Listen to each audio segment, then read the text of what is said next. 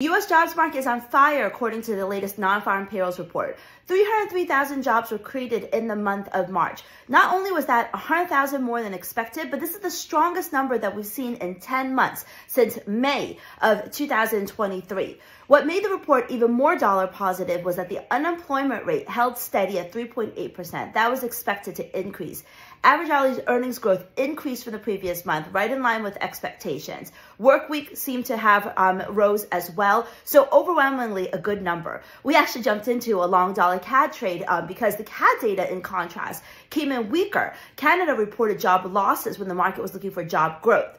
Overall, no surprise, this number is going to drive down expectations for an interest rate cut by the Federal Reserve in June. And we're going to see the Fed Fund futures push towards a July interest rate cut, which kind of is consistent with what we've seen from what we've heard from U.S. policymakers.